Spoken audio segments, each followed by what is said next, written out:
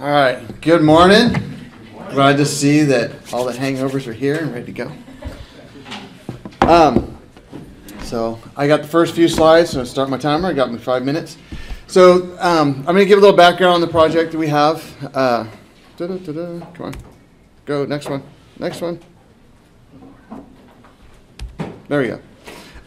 So first thing is, I'm from Clark County, so where in the heck is Clark County? So Clark County is down in the southwest corner of Washington State. It is part of the Portland metropolitan area. It's basically bounded by the Columbia River on the south and the west and the Lewis River on the north. And then, so kind of who we are, it's a pretty good sized county, population about 500,000. It's fifth most in, the third most in Portland Metro. And there are 7 different counties in the Portland metro area. And we're kind of a bedroom community. There's not a whole lot of industry in the county. And so basically a third of our total commutes within the county go over one of the 2 bridges into the Portland metro area. So this is the project that we've been working on apparently for like the last 15 years. But it's finally supposedly going to get funded, sort of, kind of. Come this year. And so it's the corridor, and it's basically from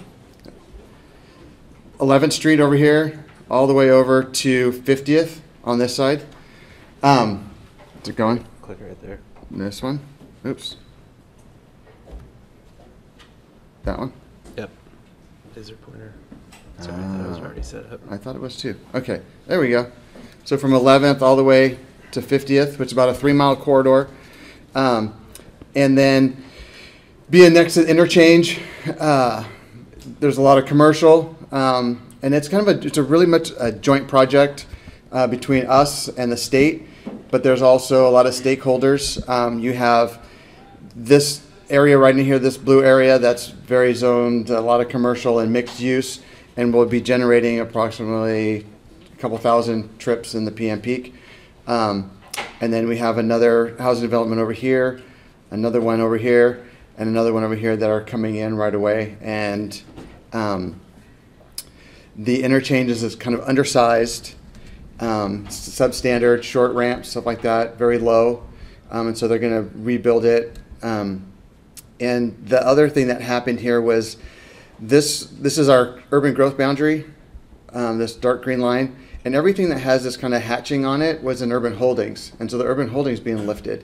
And so the thought is that in the next 15, 20 years that this is going to get kind of pounded as far as trips. And currently there's a moratorium out there as far as development because all the trips at the interchange are all spoken for. So here's kind of zooming in on the actual project that Randy and Amanda are going to be talking about. So we have a realignment of Delfell here, because it actually comes in right here, right now. Then we have the interchange area. We have a new roundabout going in here to access the development to the north and the south. We have a new road that's getting built through here with another roundabout up top. This frontage road gets disconnected, as does this road down here. And with that, I'm a minute under my time. I consider that a win. All right, thanks, Matt. So before Amanda goes through and starts talking about some of the project specifics and how we modeled the roundabouts, I wanted to talk a little bit about the types of roundabout analysis that we went through, as well as some tips and tricks for calibration. So if you're going to do modeling for roundabouts, you really have 2 choices in terms of tools. You have the deterministic tools and you have stochastic tools. The deterministic tools are going to be HCM methodology. That methodology is incorporated into Vistro. Sidra will also do the HCM methodology, and then Sidra also has their own, the Australian-based methodology. And then Rodell's another software. It's a UK-based empirical solution. So you have a variety of different tools. Generally, we'll use these for initial concept development. So you can quickly go through, size the roundabout, how many lanes, either by approach or the whole roundabout. And so you can quickly do an alternatives test without the time and expense of eSIM. You'll also get some preliminary operation details. So VC ratios, level of service, calculation-based queuing. And of course, depending on which software selection and the methodology you use on those softwares, you may get different results. Different agencies have requirements, others don't require to use a particular software. And then the other thing it's important to note is the limitations of these methodologies. So technically the HCM methodology is limited to no more than 2 lane roundabouts and up to 4 legs. So often when we're dealing with roundabouts, sometimes we're going outside that limitation. And then we get to the stochastic model. So the stochastic is basically the simulation. So here we're looking at the detailed operations analysis. And so here we're really trying to capture elements that you may not be able to capture fully in the deterministic model. So there's a lot of elements that some of the methods may not pick up on. Closely spaced intersections, adjacent signals. In the case of our project, we have a ramp meter for a freeway on-ramp immediately downstream of the roundabouts. We want to make sure that we're not spilling back into those roundabouts. So with this, we could really get a good handle on lane utilization, progression through the roundabouts, and any queuing. So ultimately, we're looking at driver behavior, speed, gap acceptance. These are all modeled with distributions, and then multimodal interactions. So any bike and ped interactions and the performance. So now in a couple tips on the calibration side. So there's a couple different factors that will impact the calibration or the capacity of your roundabout. Speed, of course, is one of those. So our preferred method of setting up the speed in VSIM is right here at the entry radius. We'll use a reduced speed area. So the nice thing about using a reduced speed area is that the vehicles will automatically decelerate into the reduced speed area so that we don't have to worry about placing a desired speed decision at a particular point. So, and then immediately downstream of that, we place a desired speed decision of the circulating speed. So depending on the design, we'll figure out what the speed distribution needs to be for the roundabout. Then regardless of what path the vehicles take through the roundabout, they'll be at the correct circulating speed. And then we place a desired speed decision at the exit to have them return to the facility speed. So the nice thing about this approach is that when you start looking at 3-lane roundabouts, spiral left turns, the geometry can get kind of messy within the circle. And I know it's fairly common, a lot of people will use reduced speed areas within the circle, but they don't always apply if vehicles are coming in the middle of them. And so this method allows you to get the correct speeds without worrying about what the geometry is in the middle. So then the other part of calibration and getting the capacity right is gap acceptance. So assuming most of you in here are VSIM users, you probably know well what conflict areas and priority rules are. Just a quick recap. So a conflict area shown here is automatically going to define the conflict based on how you draw the geometry. So based on the overlapping links and connectors. The nice thing about a conflict area is that it automatically accounts for each vehicle's own acceleration profile. So you don't have to worry about setting up separate ones for cars versus trucks. Ultimately, that gives you more intelligent behavior. It's a lot faster setup. But it's also important to note that the behavior is going to depend on how you draw that geometry. So in this example here on the left, you can see the connectors, the purple lines here. If you use really long sweeping connectors, you're going to end up with really large conflict areas. That's going to affect your capacity. You may be able to offset that by lowering gap times. Whereas if you use shorter connectors, you're going to have a higher capacity. So you just have to be aware that how you draw your geometry will actually affect the operations in that sense. Now the priority rules, you manually place the stop bar or yield point, and then for each conflict, so for each lane, you set up a different conflict marker. And so the nice thing is it gives you a lot of flexibility in how you set it up, but it only uses a single gap time, which means cars versus trucks that have vastly different acceleration profiles often require that you set up duplicate sets of priority rules. So it's much more cumbersome to set up. So ultimately, the roundabout capacity is a function of the gap acceptance, the speed, the truck percentage, the driver behavior. So these are all the different little dials that you might adjust when calibrating the roundabout. But because we're dealing with a stochastic model with a very flexible network, I would bet if two people in this room, I gave you the exact same roundabout design and the exact same set of data inputs, we're going to get different results in the end, just because there is so much flexibility in how you set it up. It's not that one model is wrong over the other. You just need to be very careful on the calibration to make sure it's set up properly. So, how do you know it's calibrated? There's a couple different methods of doing this. Our recommended method is that you check the capacity by each approach.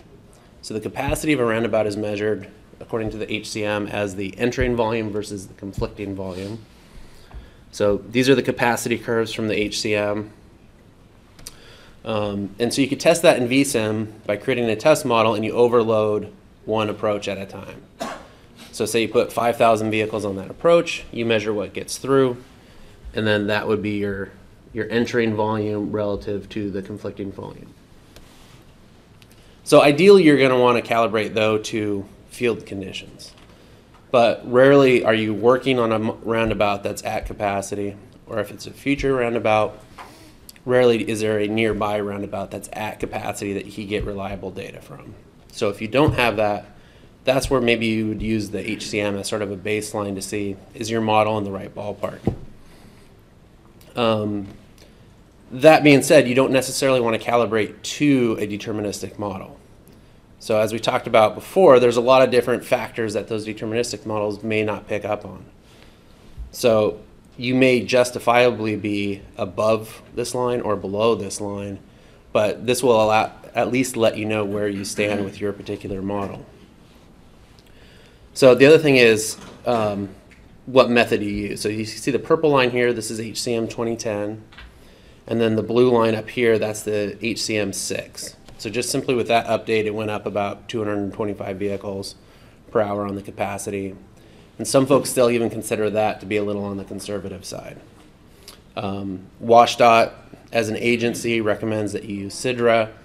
Their recommended parameters are a little on the aggressive side, so they're even less conservative.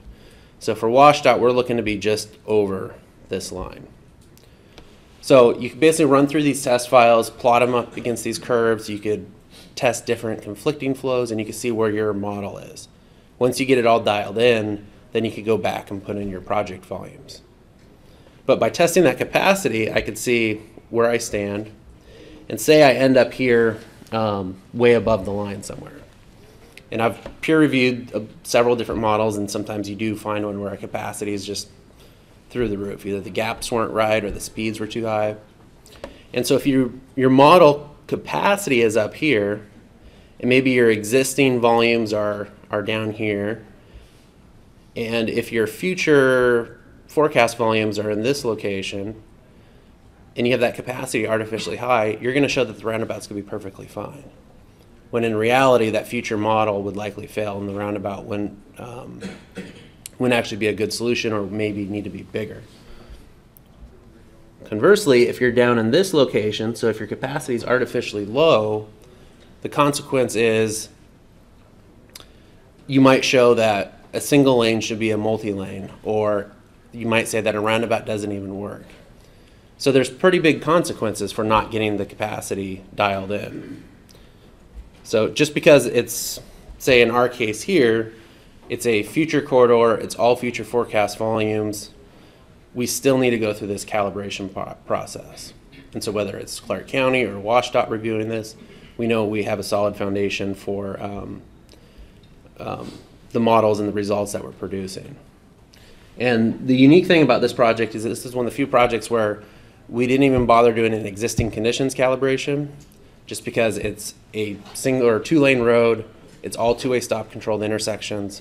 We could certainly build that and calibrate it, but as Matt said, we're adding thousands of trips in here, and we're changing the control type at every single intersection. So there's really not a valid comparison there. So I'll hand it off to Amanda to talk about the challenges. Thank you. Okay, so when actually modeling this corridor, we ran into a couple of challenges, which I'm going to address in the next couple of slides. The first issue was the volumes themselves. As Matt and Randy mentioned, the development is forecasted to be high in the future, and so we have future volumes that are nearing capacity. In the chart on the right, you can see our forecast volumes in black just below the capacity line, and then the equivalent calibrated model approaches we have here. So we were really working on a fine line between being right at the capacity line and our forecast volumes very close to being over capacity. The next challenge had to do with lane utilization and routing. Because roundabouts don't do well with heavy left turns, we had the issue of conflicting southbound left coming off the off-ramp with people coming from the west, so either northbound left turns or westbound left. So some of these, like the westbound left or the southbound left, are from commuters, but then the northbound left would come from event traffic. There's an amphitheater to the southwest of this interchange, so that leads to this conflicting blue movement right here.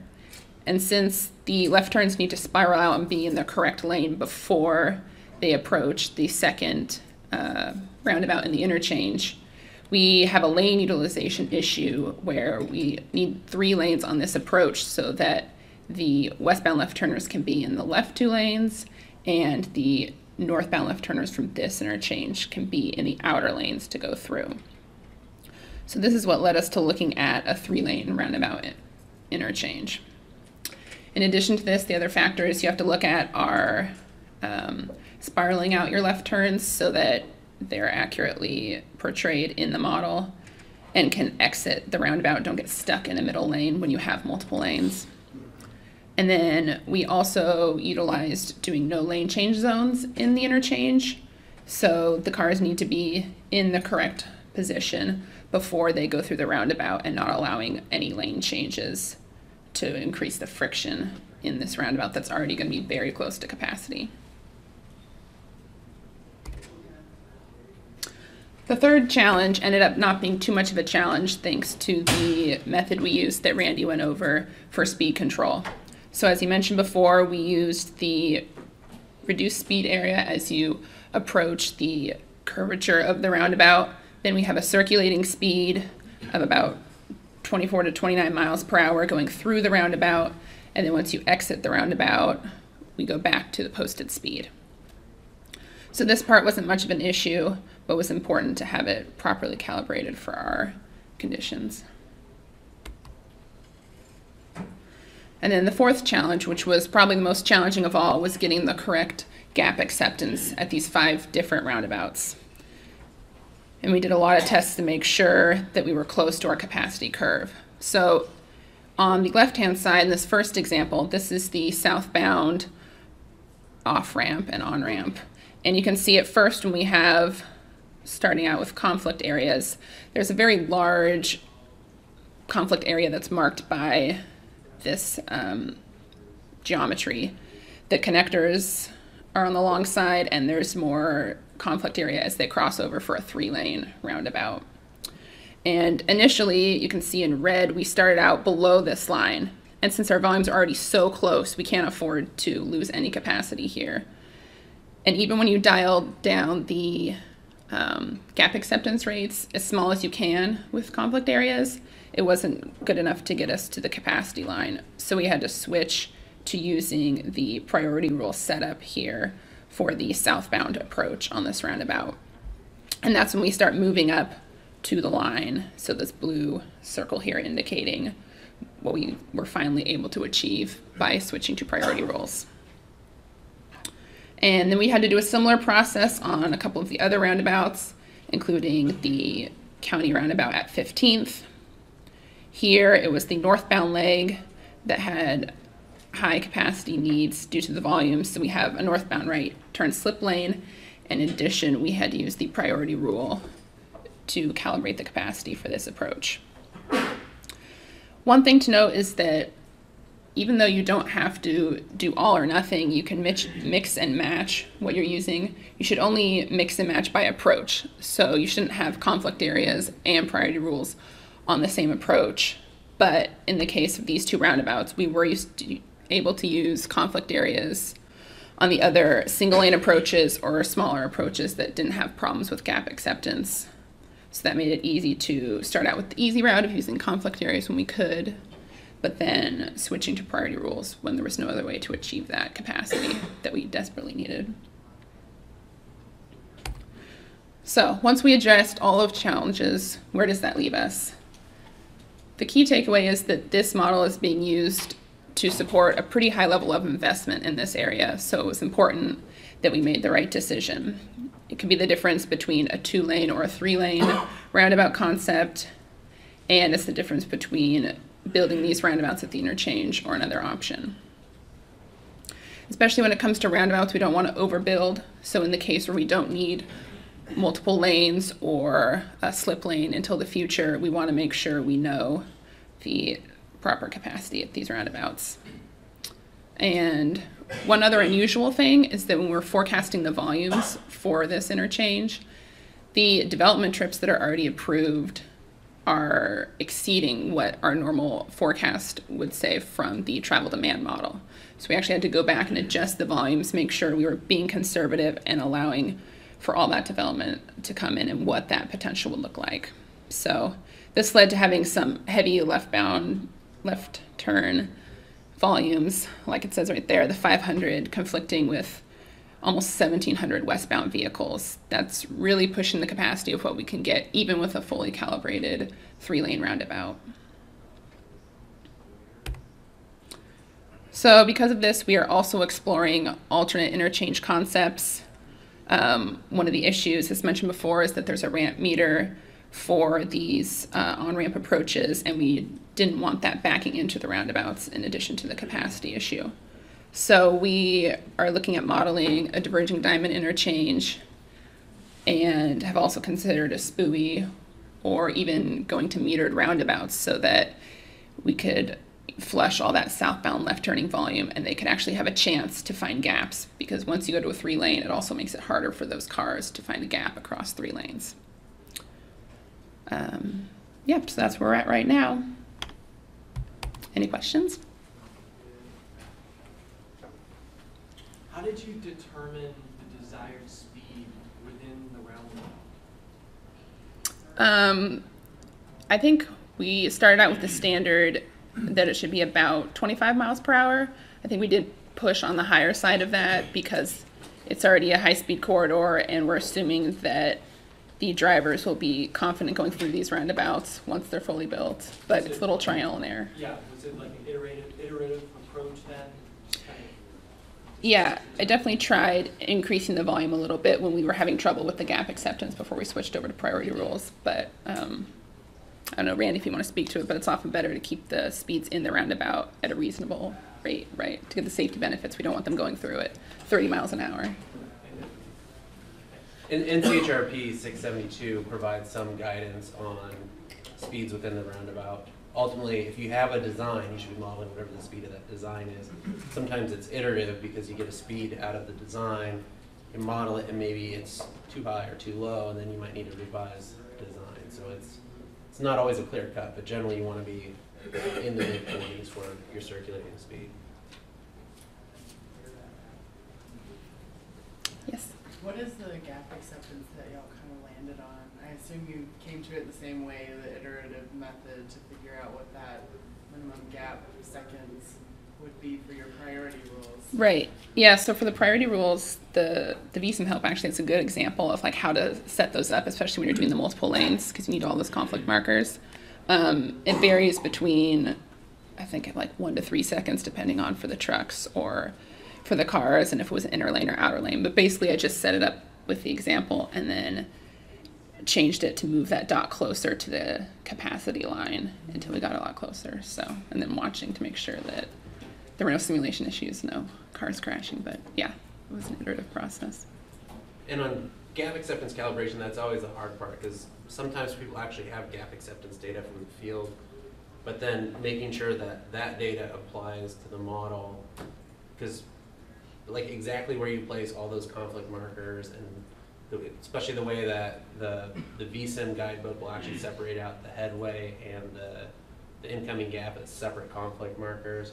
So there's so much variation on how that sets it up, and it's sometimes hard to figure out, are you actually measuring the same gap in the priority rule versus what you had in the field? And so that's where, all right, well, somebody might disagree with a little bit of how you did that, but if your capacity is dialed in and you can prove that you have the right capacity, it kind of throws that argument out the window. And in the county, we only have 3 roundabouts in the entire county, and only 1 county facility has a roundabout. So there's not a whole lot of data, and they're not the most popular in my jurisdiction. So yeah, people like their regular signalized intersections. Sure, they like the 3-lane one then. Yeah, that was we put that out there as an option, and then looked at the faces in the room, and you could tell it wasn't going to go. The DDI works great, by the way. Yeah, I think that's probably going to end up where we're going to end up, especially with from my standpoint as with the jurisdiction, is that we do have that amphitheater, so you could dump an extra 3,000 to 5,000 vehicles in 45 minutes, and how do you get them through 3 roundabouts into the amphitheater facility where the DDI, they just come off, they go in and flush it right out. Yeah. Right, that's probably where it's going to end up. And there's another one being built just south of Seattle right now. So at least we won't be the first one in the state. We say, oh, you guys did it here. Why not do it at our interchange? So we have that. Yeah. I'm surprised they don't like roundabouts, that they'd like a DDI. We'll see how. When we did the open house, it was just my last slide where it just blobbed, and we said we're looking at alternatives. I don't think we actually got out there yet that it's going to be a DDI. But like I said, at least we have the one that it should be opening. I think it opens in a couple months. So we can at least say that, hey, if you have any questions, drive up there, go to Cabela's, enjoy your day, and go through their new DDI. Yeah, and that makes more sense from an event management standpoint. Oh, totally. Yeah. Roundabouts are what they are. You can't really do anything.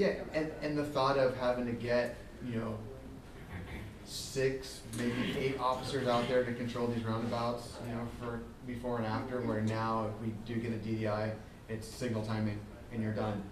You probably don't even need to do any coning. You just come right on and off. So. Yes? Above the Clark County logo and below Matt's email, it looks like you have detectors in this model. What were those controlling? Hold on, let me go back to it. Those are You actually mean- parking lots. So we use DTA Oh, that's right here. to do origin destination routing, to assign a matrix in there. So those are parking lots to basically zones to do DTA routing. You're not supposed to pay attention to those details.